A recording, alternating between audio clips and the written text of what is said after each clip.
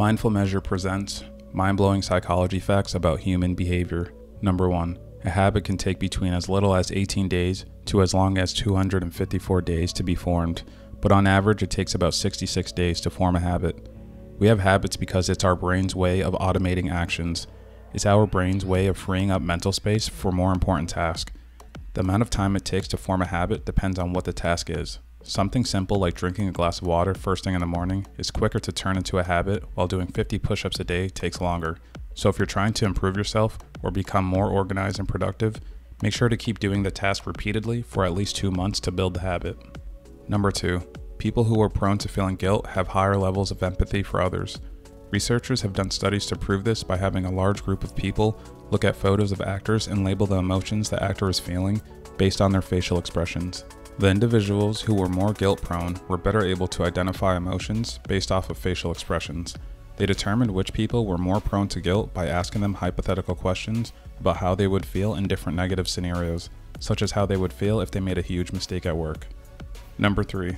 The better the relationship you have with your siblings, the better your social skills are.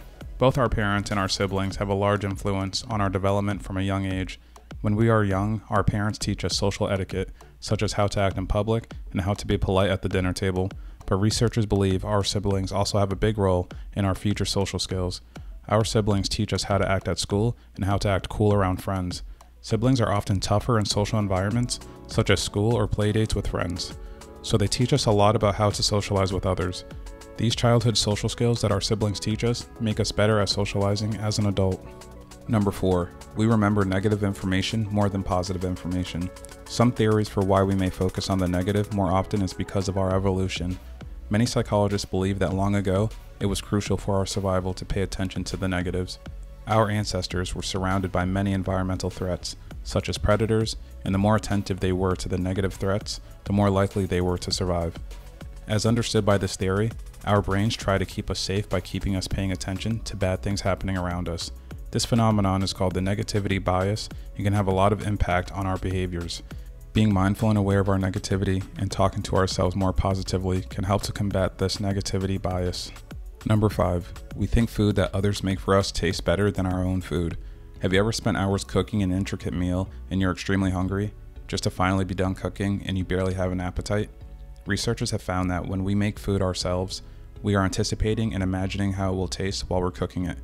We also are exposed to the smells, the taste, and the overall process of cooking the food, so we don't have the factor of surprise when we take the first bite of our own food. When you think of food for a while, you become less hungry for it as time passes. So when others make food for you, you aren't spending time beforehand thinking about the food or pre-consuming it, and it ends up being more enjoyable. Number 6. Working in a blue-colored room can boost your productivity. Many studies have been done to show that blue is the most efficient color to promote productivity and overall well-being. Studies have shown that blue happens to be the color that helps to relieve stress, promote tranquility, and keep the brain from being disrupted. A study done by the University of Texas compared how people work in environments that are red and white against how they work in a blue and green environment. The results show that people are more productive and stimulated in a blue and green environment. So if you're trying to be more productive, you should think about working in a blue room or painting your office blue. Number 7. We frequently see faces in objects when there is none. As children, we used to lay in the grass and look up at the clouds. We'd search for objects and shapes in the clouds, and chances are we saw many different things, from unicorns to faces to animals. Even as adults, we experience the same exact phenomenon. We see faces in random objects such as bushes, trees, flowers, clothing patterns, and houses. This phenomenon is called pareidolia. Studies have shown that people who are religious or superstitious are more likely to see faces in objects. Theories suggest the reason why we experience this is because of evolution. There is an advantage from an evolutionary standpoint to detect faces quickly. It helps us spot predators and danger. Number 8. If you lose your wallet, people are more likely to return it if there's a photo of a child in it. Psychologists tested this out by leaving 240 wallets lost around the city of Edinburgh. The wallets included a mailing address, as well as either a photo of a baby, a puppy, a family, or an elderly couple. The wallets that contained the baby photo were the most likely to be returned, with 88% of the wallets being returned to the owners. The wallets with the puppy photo were returned 53% of the time. The family, 48%. The elderly couple, 28% of the time. This was a fascinating study that surprised the psychologists involved, because they did not expect these results. So if you're worried about misplacing or losing your wallet, make sure to include a baby photo in it to ensure it will be returned back to you. Number 9. Intelligent people tend to have less friends because they are more selective of who they surround themselves with. A large study measured the happiness levels of 15,000 people in comparison to their IQ levels and their friendships. The results of the study showed that people who had low to average IQ scores reported being happier when spending time with friends. These individuals also reported having a lot of friends. The opposite was true for those with high IQ scores. They reported they were happier when they spent time alone. The researchers believe that intelligent people are happier when they're alone because they are focused on long-term objectives and prefer to spend less time socializing to reach their goals. Intelligent people do value friendships, however, they often view socialization as a distraction from their ambitions and their future. Number 10. Many people become more imaginative at nighttime. Studies have shown that many people create the best ideas as they're falling asleep, followed by when they wake up and in the middle of the night. The participants of the study also stated that they believe their bed is a creative boosting environment. One theory to explain why people are most creative as they're falling asleep is that during the day we have many distractions to focus on, such as our jobs and our families. But when we're trying to fall asleep, we have the free time to daydream and think in different ways. Another explanation is that when we're tired, our brains aren't as great as filtering out distractions and focusing on a specific task, so we're able to think outside of the box better. Number 11. Smart people often underestimate themselves and don't believe they're smart. The opposite happens with less intelligent people. They tend to overestimate their intelligence and believe they're really smart. This is called the Dunning-Kruger effect. It's a cognitive bias that occurs when a person's lack of knowledge in a certain field causes them to overestimate their skills. And when a person who is extremely competent in a field believes that it's so simple and it comes so naturally, it must be easy for everyone, therefore underestimating their knowledge and skills. This is why it's important to keep an open mind and gain insight from others to help mitigate the effects of the Dunning-Kruger effect. Number 12. The way you dress is linked with your mood. The clothes we wear are an expression of our mood and how we're feeling. The same can also be said in reverse.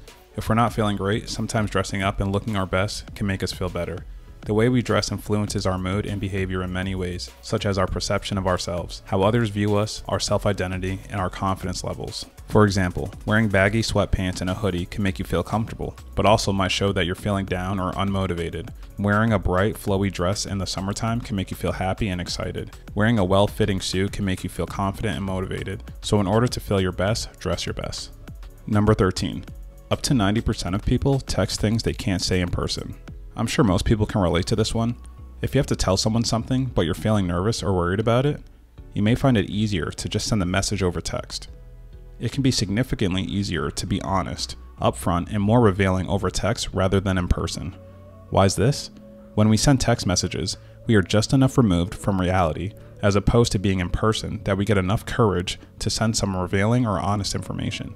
In fact, this happens so often that sometimes therapists have implemented the option for their patients to text them in real time as they are experiencing things they may need help with, because it allows the therapist to capture their patient's true emotions and feelings as they're experiencing them. Number 14.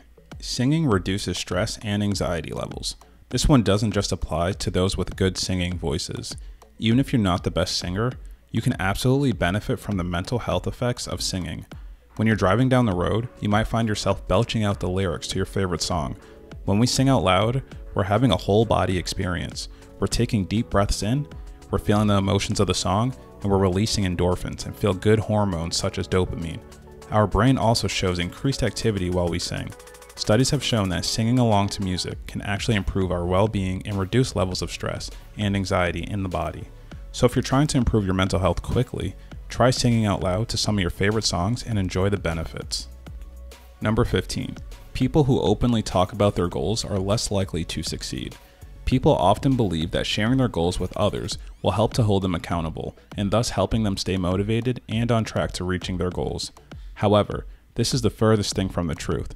Studies have tested this out and found out that when people openly talk about their goals, they feel a premature sense of completeness, which leads them to feel less motivated to achieve their goals. The act of telling others your goal will provide you with the reward of social recognition, so you feel less compelled to complete it since you've already received your reward. So if you want to achieve your goals and stay motivated, it's best to keep it to yourself until you get there. Number 16. Sarcasm is a sign of a healthy brain. Sarcasm can often be used negatively to instigate conflict. However, It can also be a great way to promote creativity and boost brain capacity. Sarcasm effectively exercises the brain and stimulates complex thinking. Not only does the individual using sarcasm happen to have a healthy and active brain, if the receiver can identify that it's sarcasm, it shows that they have a healthy cognitive function. In order to understand sarcasm, our brains need to process the difference between literal meanings and sarcastic expressions. This cognitive process promotes us to be more creative and have a healthier brain function. Number 17. Most of our memories are reconstructed and not exactly how they happened. People often believe that our memory is a completely accurate recall of something that has happened. However, our memory is actually quite unreliable and can be easily manipulated. Reconstructive memory theory states that our memory recall is easily influenced by multiple different cognitive processes, such as our perception, attitudes, beliefs, knowledge, and imagination. For example, if you think of a childhood memory, you might assume that you went to school that day of the recalled memory. However, you don't actually remember that you went to school that day, so you're essentially filling in the blanks of your memory. Now, when you recall the same memory again in the future, you will recall that you did go to school on the day of the memory. Even if it might not be true, when we recall memories, we are subconsciously reconstructing them with new information, making the memory less accurate and more unreliable each and every time. Number 18. The music you listen to impacts your perception of the world.